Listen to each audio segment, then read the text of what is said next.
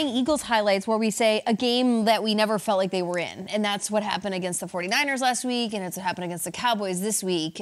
Jason, do you quantify this as that was a rough stretch, or are you identifying things that are actually issues with the Eagles right now? Oh, there are definitely issues with the Eagles. And whether it's a rough stretch, we'll see how they finish the season. But as you looked at that game last night, and the Cowboys come out and they score a touchdown, field goal, touchdown, and then you go back to a week ago against that locomotive that is the San Francisco 49ers right now, we talked about how they punted the ball the first two possessions, and then they went on a run of about 6 straight drives where they scored touchdowns. The Eagles have given up points on 13 of their last 15 drives. Damn. This is a defense that we've talked about the middle of it with Fletcher Cox and Jalen Carter, Jordan Davis, teams not being able to run the ball. Dallas came out and established a run right away in that game, and then Dak Prescott took to the air. We talk about Darius Slay, and we talk about James Bradbury, of them having the guys in the secondary. They went and brought over Kevin Byard from the Tennessee Titans to shore up because they had some injuries at the safety position. And then this past week, they go out and get Shaq Leonard, and the defense didn't look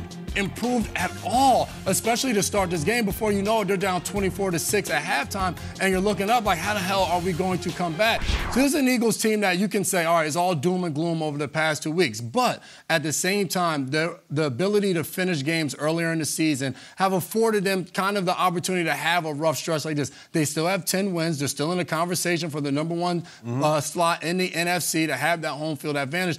They're still well and alive, and everything is doom and gloom right now. But the Eagles still are a good football team. They still have a chance to be exactly where they want to be at the end of the season. To me, the more the concern is how they're playing. But then also on the other side is how the 49ers are playing right now. They've looked so good at the top of the NFC, at the top, and how they've played these last few weeks. That is just like the Eagles with how they've struggled, how Dallas is coming along. I don't know if they can catch up with the way San Francisco's playing right now. They get Fletcher Cox after the game, and he's down, and they send him at the locker room, and they interview him. And this is from Bob Brookover, who does it for NewJersey.com. Says, this is the quote that we get from Fletcher.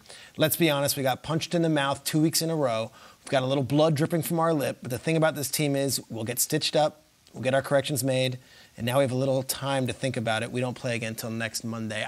I'm not going world is ending if I'm an Eagles fan. Those were two really good teams, and yes, you got your bloody lips, but I feel like the way the schedule plays out, the Eagles still have a solid month to make things right. Then you get into the playoffs, and you're going to have to play these two teams again. Look at this Eagles remaining schedule.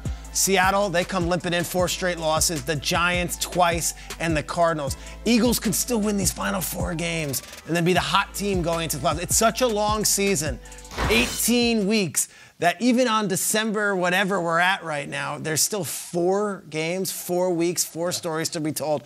I can't ring the alarm and do the world is melting thing right now. And by the way, they get Dom back on the sidelines in Seattle. So things are going to be okay and everything will be right in the right Dom's probable for Seattle? He's definite. Definitely. Really? He was in Dallas, but not on the field. He's on the field. You don't have to warm up before the game? I reported this on Fox yesterday. This was such a deal for the Eagles that, like, Howie Roseman, John Ferrari, multiple attorneys, like, they all went to the league office on Friday and, like, made the case for Dom. So, like, he is important to them. They believe that much about it. He was banned from 1 game from the sidelines, but he'll be back, and let's go. There's a guy named John Ferrari? Oh, yeah. And Dom DeSandro. You think it needed to be more Italian than that? And Nick Sirianni. They all live on the same block. Let's go. Who is this guy I see all over Instagram, this comedian Tim Robinson from I Think You Should Leave? Yes. He does that thing where he goes like, you sure about that? I see that constantly. So I see Jalen Hurts say, this is something we're going through, not something we're stuck in. You sure about that? That's how the kids meme these days. Peter, last week was they got their nose bloodied. Twice, I know. No, that was that game. And in true Balboian Philadelphia fashion, you get knocked out by Clubber Lang and you train and then you come back the next week. They didn't score a touchdown on offense. Yeah. They didn't score a touchdown. There are 3 teams outside of the Eagles in the NFC that matter. Actually, after watching Detroit yesterday, maybe there's 2. Yeah. They've played both of them the last 2 weeks. They've lost 75-32. They've just gotten they've gotten destroyed. I can't believe what I was watching yesterday. The defense, Jason, we knew I had concerns about that. They didn't score a touchdown. Jalen Hurts, like, I have to ask, is David Carr having a day today? Is has David Carr tweeted yet? Is he walking around beating his chest? I mean, believe me, he enjoyed this game. They did nothing on offense. All we can go by is how the games go against the teams that matter. It's true.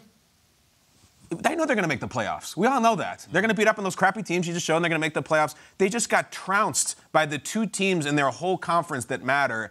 one of them at home, and there's this feeling of, yeah, but Dallas, we'll take care of them. They didn't. Philadelphia was bad. They were maybe even worse than they were last week, and I didn't think that was possible. I guess they got time to get it right, and I don't think their season's over. But listen, there is that long streak of quarterbacks who lose their Super Bowl debut and never make it back to another one. Can I make a case here? This is the again on the flip side of this. What?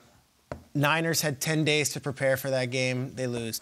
Dallas had 10 days to prepare for that game. They lose. The Eagles have just gone through a stretch where they played the Chiefs, the Bills, the 49ers. Every schedule is different. They just got caught in a really rough window right here. You're going to slip a disc in your back apologizing for this. I know. Why is that? And I'm not an Eagles guy. I know. I don't think the world is ending after those two losses. No, they're going to make the playoffs. But we were handing them the world 2 weeks ago, and this is incredible. And, are they going to make it to that title game against the Niners, whoever it is? Why not? I don't know. It was just bad. It was bad. Sorry. It feels like a very polarizing moment. We could go back to these two games and find out on the back end that, Jalen Hurts, in fact, had a Leafs Frank injury, and we just didn't know when he was playing through it. And to your point, then David Carr is I told you he wasn't right. It was never. Or they lose these two, they win the next 4, they are absolutely flying in January, and we look at this as the moment where they figured it out. If they had beat some team 75-30 over 2 stretches, but then they lose, I think if they're going to have it right the ship, this would be the time to do it. Jalen Hurts has not been good. You're right. Right. He hasn't been good these 2 weeks. I know. And we praise Jalen Hurts at every corner. So I'm not making excuses and saying that he's played. They've been bad objectively. Yeah. I'm just saying.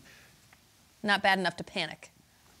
I'm very concerned. Yeah. Very concerned. Because even with you look at the remaining schedule and they go in and they beat all 4 of these teams, what are we going to say? They beat 4 losing teams going into the playoffs, the 2 teams that matter in the NFC. I'm not giving them the Seattle game next week. No doubt about it. Hell no.